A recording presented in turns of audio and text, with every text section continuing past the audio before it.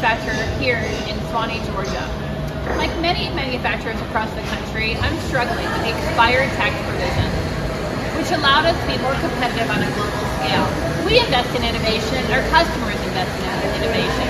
If Congress wants to deliver on their commitments to small business, avoid sending tax dollars to our overseas competition.